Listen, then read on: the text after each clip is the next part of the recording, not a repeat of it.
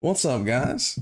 Today I'm gonna do a quick video covering just Gate 4 Brel for solo raids. I had a request, shout out Freddy Z for a Gate 4 Brel guide. So that's what we're doing. Let's hop right in.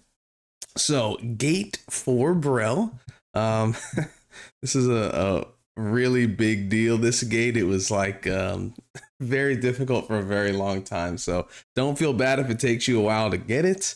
A lot of attack patterns, normal attack patterns that take a long time to get, but we're going to hop into just the major mechanic type stuff. I don't want to take away from you guys actually progging and enjoying the game with the patterns. So we'll cover things that I think might give a new player trouble in here. And all right, so battle items for Gate 4 Brel, I highly suggest you bring time stops. This is a gate that there's a lot of patterns that will try and knock you off the edge, and they'll catch you off guard. Anytime you see like a yellow indicator from the boss, that pattern can knock you off the edge. So until you get more comfortable dodging and knowing what to do, have time stops on your bar and just use them liberally. If you're scared, you're not sure what's going on, just use the time stop. It'll help you survive longer to see more patterns. So definitely bring those. If you're struggling on damage, you can bring dark grenades. If you are on a slow class, you should bring a sprinter's rope. This just makes your character move faster, increases your move speed by 40%. So if you have to drop off a meteor and you have to run a decent distance, then this thing can be a lifesaver. In solo mode, I doubt you need whirlwind grenades, but you can bring them if you're struggling for the shandy mechanic. Most classes, I would say all classes probably don't even need this, but if you want to bring it, go for it, just to have, just in case. So over here, I'm going to pause this in a second. Once this pops up, this is like a mini version of the battlefield that you're fighting on. And eventually, when you get into group play, if you decide to do that, the tiles have different numbers associated with them. So you'll see up here, it's 1, 3, 5, 6, 7, 9, 11, 12. Approximate clock positions. This game loves clock positions. And in the middle tile, people call that one 0. So this is important for when you go into shape dimensions and you have to remember your pattern. You could practice typing now. If you want, you'll do it in group play. And I can explain this a little more later, but I just wanted you guys to understand this. This is the tile numbering system, and it's worth memorizing or, slowly learning as you're playing. All right, so let's hop right in here. The very first mechanic she does is going to be shape dimensions. And how this thing works is she'll teleport you inside, and she'll shoot a bunch of little projectiles out. They're kind of annoying. I stand over here-ish, and you can dodge most of them. You might get hit. It's not really that big of a deal, but this is normally where I hang out. And then once she's done with these projectile things, I'll run to the middle. And worth noting as well is you see on my screen all these different squares. You will get one of like 8 different shapes, I think it is. It's a good amount of shapes. And in solo play, this doesn't matter really. You don't have to memorize what shape you get because you're the only person here. In group play, all 8 people get a different shape, everybody in your group. So you have to kind of memorize whatever pattern she shows you in case she calls your shape. You're the one that knows where the safe spots are. That's kind of what this mech is getting at. It's kind of weird in solo mode because you just, do the same pattern twice. So anyway, I'll run to the middle, and we'll wait to see which tile's safe. I always recommend everybody runs right to the middle, and then you wait for these tiles to glow. So boom. I know I can run right down here, bottom left. And the tip for people who are struggling with this is that you don't want to run all the way to the middle of this square. So you run, and then you want to stop when you get right over, like right here. You're good. Don't go any further in. That just makes your life more difficult when you have to get to the next square. So for reference, this is 7 o'clock. So square 7 would be my first tile. wait for the explosion, and then as soon as it explodes, start running back towards the middle. I know a lot of people will sit there and then be like, oh, I don't know where the tile is, I can't see anything, and they panic. Just start running towards the middle again. You can get to any tile, no problem. You are max move speed during this mechanic. Doesn't matter how much swiftness your class has, everybody will be maximum move speed. So just run and you have plenty of time. So I just start running and then I see where the next tile is. So this was convenient. Happens to be this tile. And this might be confusing too, that every time there's a safe zone, there's 3 tiles. And this one down here that we just came from, all these on the left side were safe. When you are keeping track and calling your pattern, say you want to go to group play someday, we always call the middle tile. So I have square, and the first one was 7, and this one is 0. Technically 1 safe and 7 safe as well, but just for calling patterns, we always go to the middle tile, always call the middle tile. So far square, 7, 0. Wait for the explosion, and there'll be 1 more. Always 3. Last one, run up here to 11. So if I'm in a group right now, I would type square 7, 0, 11. And wait for the last explosion. You go close to her, and you'll see in a second, she is going to pick a shape. I'm the only one here, so it's going to be square. I ran away, but if you stayed close to her and you were like hugging her, you would see a bunch of shapes glowing. I probably should have done that so you guys see what it looks like. But right when I'm just standing here, as long as you like don't move, like being this close, you want to be very close to her. She would show a bunch of shapes. And for me, for you guys, it's whatever your shape was. It'll always be whatever your shape is in solo mode because you're the only person here. So squares would be popping up around her. And I just redo that same pattern. So I start, wait for the explosion at 7. Then I go to 0. Then I go to 11. That's all this is. It might seem silly in solo mode because you're the only one here. So you're just doing the same pattern. But again, if you ever transition to group play, it can be anybody's pattern. So you're relying on your teammates here. All right, so that's that mech. Now we get into the first meteors that drop. And in solo mode, and when you guys go to normal mode, you're going to start top. All right. And you see you're going to get this little cutscene here. Worth noting is you can move during cutscenes in Brel. So you see this big cutscene, you can be clicking around moving. So you can run up top right here. You'll see my character. So you can already be all the way up top because you're going to get this golden meteor to drop. For the golden meteors, you're always going to be dropping them top or bottom. Technically, you know, yes, you could drop them left and right. But if you just want to practice how everybody does this, how all groups do this, you're going to want to start up top. So normal mode, gold starts top here. You'll see it. They get this icon, but there's always a debuff. So you can just watch this count down here. 4, 3, 2, whenever it's about, it disappears, start running. And you want to be all the way up top because you see here, this gold meteor is going to hit these 3 tiles, 11, 12, 1 o'clock, and it also is going to hit 0. We're going to do a quick little tile overview for you guys. So every single tile on the edge can take 3 hits. A blue meteor is 1 hit. A gold meteor is 3 hits. The middle tile is the exception. I think it can tank it's been so long, I don't know, 11 hits maybe, something like that. You don't need to know this, doesn't matter. But every time these gold meteor drops top or bottom, you're going to kill those tiles. Also, what you guys need to learn is that you cannot have more than 3 tiles destroyed at any given time.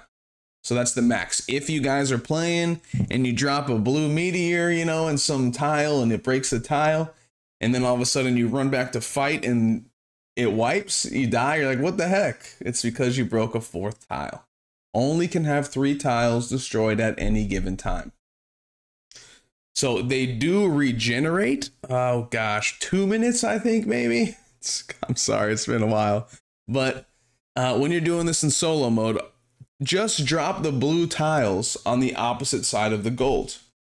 So I just dropped the gold up here, right? It's 11, 12, and 1. So if I get blue tiles, I'm just going to go drop them down here at 5, 6, or 7. And I would spread it out just to be safe, depending on how slow the fight is. I don't know how many blue you would get, but just spread them out, because eventually these will respawn, these tiles up here, and you'll get another gold. And then you can drop the gold on the bottom tiles, because those tiles have already been weakened by your blue meteors. So you're not wasting tile health, if that makes sense. But anyway, that's... the fight went kind of quick. This character is 1540, so a little bit over leveled. But yeah, I don't know how long the fight would be if you were just learning this, probably a while. But that's how you do meteors. So this is what's going to happen periodically when you're fighting. You will just get a blue meteor placed on you, and this will weaken any one of these tiles by 1 health. So I suggest you run south. You'll see I just drop at 6 o'clock. And the tile will glow after this meteor drops. I'll show you. These lines will glow gold here. Did you see that real quick? So at any given time, you can see the health of a tile based on those symbols. If you drop another blue on that tile, the borders, they kind of really start to glow. And it's visually just trying to tell you, hey, this tile has 1 life left, to not drop anything on it or it's going to break. But that's what I suggest you guys do when you're learning. Just drop your blue tiles opposite of where the gold was. All right, so this mech is the Shandy mechanic, and she'll teleport to the middle here, and you'll see what happens. The screen's going to zoom out, and there's going to be these 2 pie explosions, and you're just going to want to stand in the safe spot. When you guys are doing this in a group mode, every group I've ever been in, they all just gather down here, but you can technically stand wherever you want. You'll see, like, right in this area in the middle square, you'll see 2 little explosions. Here's one. Boom, and the circle just keeps coming in. Same spot. So now all I'm waiting for is this blue pulse of light to come outside here, and then I'm going to exit. I'm going to exit to right. Just out of habit, 3 o'clock. And if you're in a group mode, this would be X3 plus 1, but, you know, exit anywhere you want. And you're going to use a sidereal skill here. So Shandy, Control X.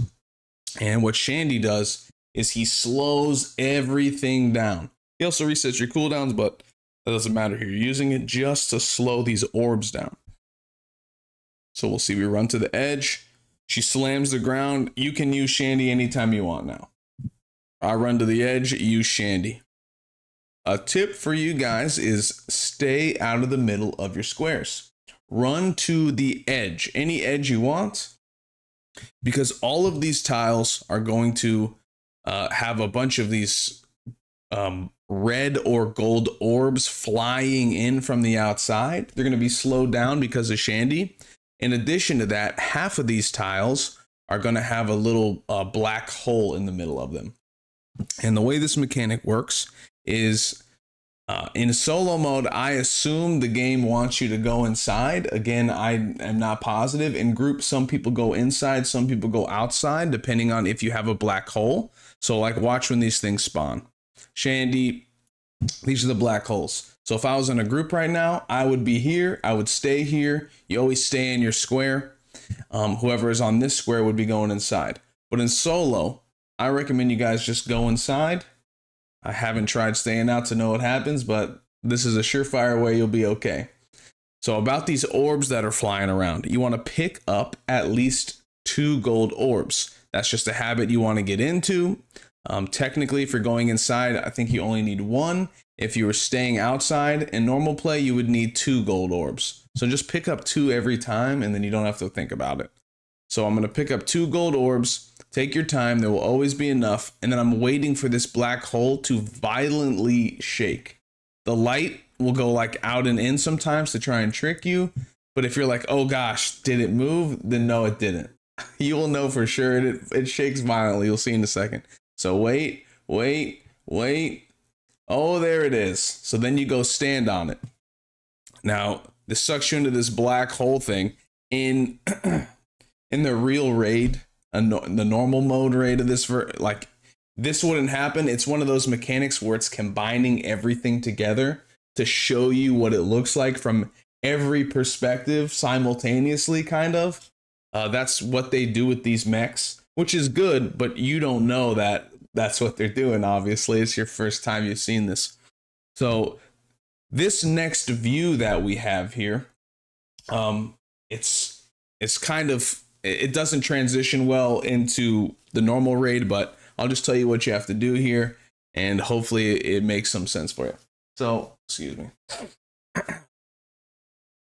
You're inside, and there's going to be these little phantom Brels on every tile. And what you want to do is walk into them. They will either do nothing or they will turn. And they can turn clockwise, counterclockwise. You don't have to stress about that very much. What your goal is just to run into a tile that moves. And then you're going to sit there and you're going to be ready to either counter or stagger that tile. So let's see, I think I showed both here.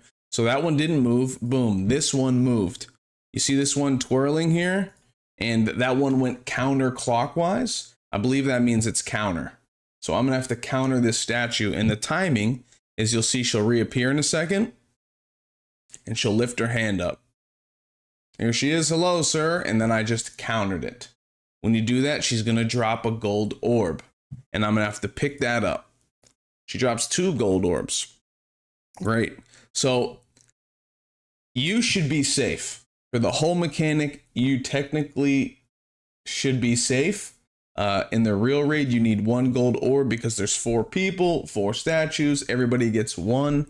Solo mode, I couldn't test every single different possibility, but as long as you find a statue that turns and just stand there and wait to counter or stagger, you're good. So we're going to go to this next one. She does 2 rounds of this. That's the same as the normal raid. So we're waiting for more statues to spawn. And just for clarification, if anybody wants to know, the normal raid, these statues that are turning, they're on the outside. We're on the inside right now, but these would all be on the outside, and 4 of your teammates are finding which statues turn or not. And then they have to ping the inside people so they know where to go. But you're doing it all at once, so you can see, every facet of this mechanic. So nothing there. We go over here. You'll see that this time she turns clockwise. This is going to be stagger. So you'll see she reappears. I think 1 skill staggered her. So if you just use whatever your highest stagger skill is, I'm sure you're fine. And I can't even pick up these gold orbs. So I'm fairly certain as long as you get 1 gold orb, you won't die. Now you're just dodging these projectiles. They just do damage to you. So just dodge them the best you can.